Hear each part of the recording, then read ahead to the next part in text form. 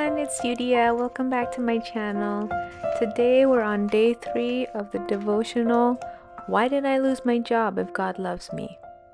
Let's get started. The game plan. While I'm not exactly a trivia junkie, I've always been intrigued by odd facts and bits of information. For example, if I were to ask you which of the more than 31,000 verses in the Bible is the most popular, what would you guess? I'll give you a hint. It's the verse you often see on placards on football games. Yes, that's right. John 3:16.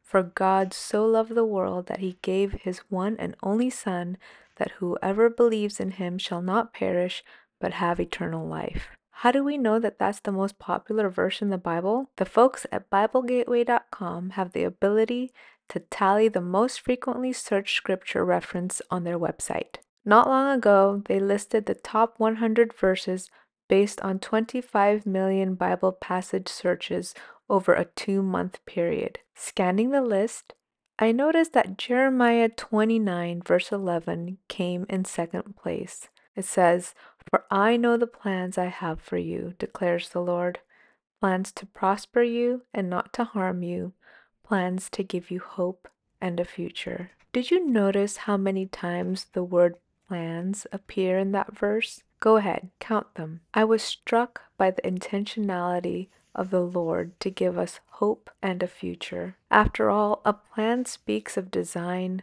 of forethought, of establishing a goal and an outcome. I believe it's fair to say that God is revealing something about his character, that he is a loving, gracious Heavenly Father who has our best interests in the center of his heart, while also modeling for us the virtue of having a master plan. How appropriate for the focus of today's reflection, namely developing a game plan to manage your career transition. As I see it, if having and executing a plan to reach a desired outcome is modeled by God, then the process of crafting a plan of action to navigate a career transition ought to be important to me. In short, a game plan means proactively scheduling our time to achieve results. Without a plan, we flounder and wander aimlessly, with little progress to show for our activity by the end of the day or the end of the week. Celebrated NFL football coach and NASCAR team owner Joe Gibbs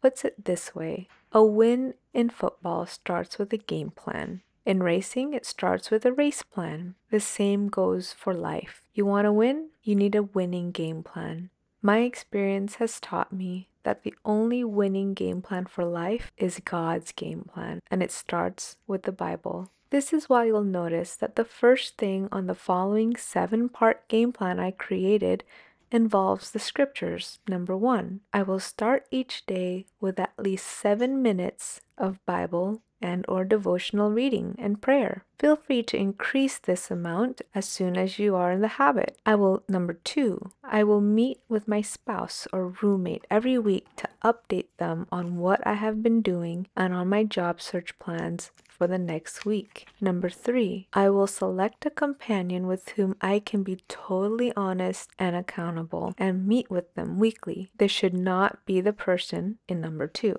Number 4, I will set up at least one networking appointment each day and or make a minimum of 10 calls per day pertaining to my job search. Number 5, I will attend at least one meeting pertaining to job skills per week at a local career center. Number 6, I will spend at least 2 hours per week doing volunteer work, such as with a church, mission, ministry, or nursing home. Number 7, I will review and adjust my game plan on a weekly basis. This is just a starting place. Whether you use my game plan or create your own, remember the words of Proverbs 16 verse 3. Commit to the Lord whatever you do, and he will establish your plans. Father God, thank you for being our example. Thank you that your plans for me at the center of your heart is for me to live abundantly and joyfully. Please give me the wisdom to make a game plan specifically for me. I don't want my plans, Lord. I don't want anybody else's plans. I want your plans for me. Help me to listen. Help me to obey. Help me to rest in you and trust you. In Jesus' name, amen.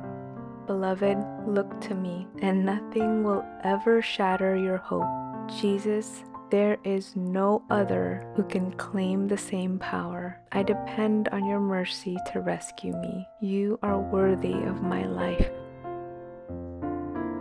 Thanks for joining me, everyone. I'll see you tomorrow. Have a great week. Please like, subscribe, and share.